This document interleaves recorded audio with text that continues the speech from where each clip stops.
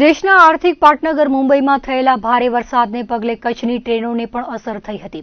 જો કે વરસાદે વિરામ લેતા રેલ વ્યવહાર રાબેતા મુજબ ચાલુ થઈ ગયો છે।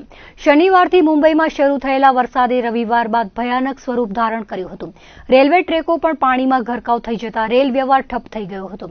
તો વિરાર, પાલઘર, વસઈમાં જળબંબાકારની સ્થિતિને પગલે લોકલ ટ્રેનોને પણ થંભાવી દેવામાં આવી હતી।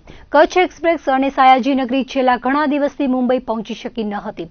દાણુ રોડ અને વલસાડ પાસે જ બંને ટ્રેનોને અટકાવી દેવામાં આવી હતી। ગઈકાલથી વરસાદે વિરામ લેતા પાણી ઓસરતા કચ્છનો રેલ વ્યવહાર ફરી પાટે ચડ્યો છે।